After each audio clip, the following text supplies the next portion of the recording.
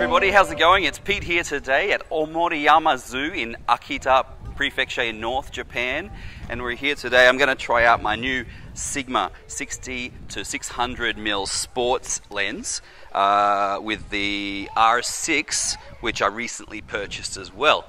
So we're going to see if we can't get some cool animal shots here in this zoo, and can have a look at some of the shots later on and see if we got any keepers. So come along, let's check it out.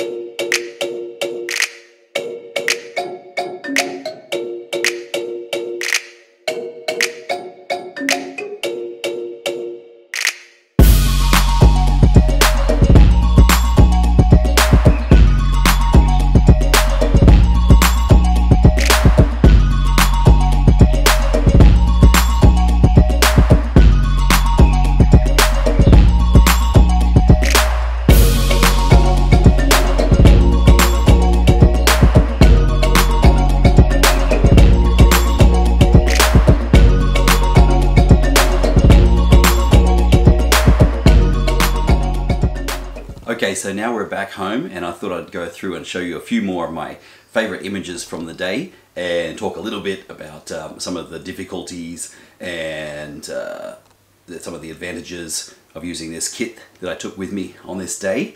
The fences.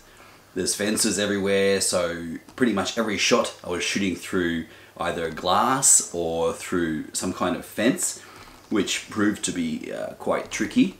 But if you get up close enough to the fence and shoot with your lens wide open, I find that it pretty much just disappears and you don't see the fence at all.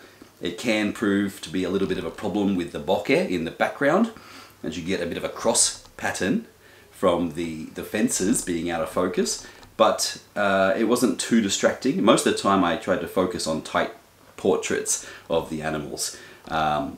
Shooting through glass is a different thing altogether. So for the fences and the glass, most of the time, if I could get close enough, I would take off my lens hood, as you could see in some of the clips, which enabled me to get up really close to the fence and render it out of focus so that it wasn't very visible at all. I was glad I brought along my monopod to help alleviate some of that weight. So for short shooting durations, handheld would be okay for maybe tracking birds in flight and things like that.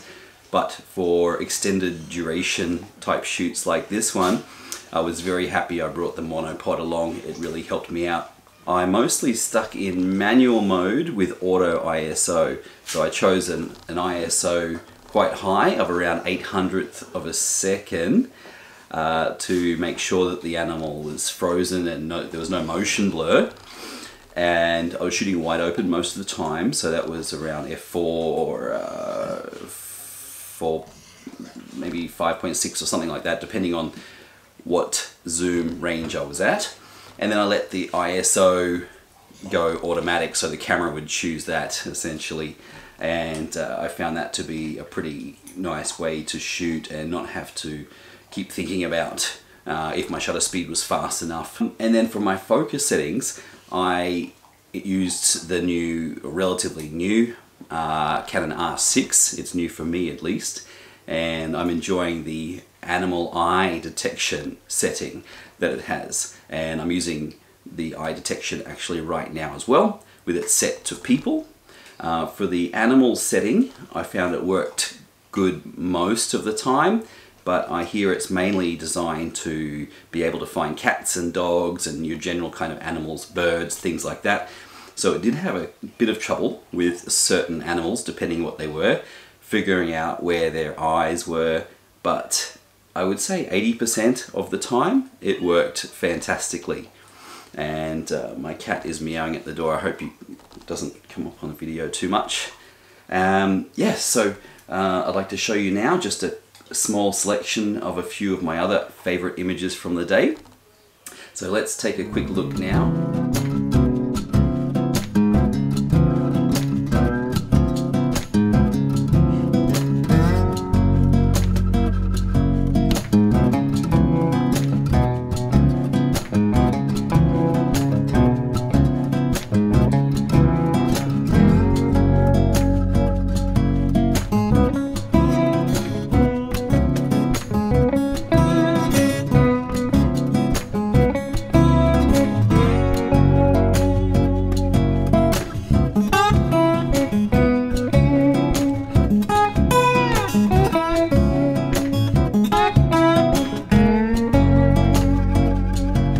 This is normally how I have to get work done.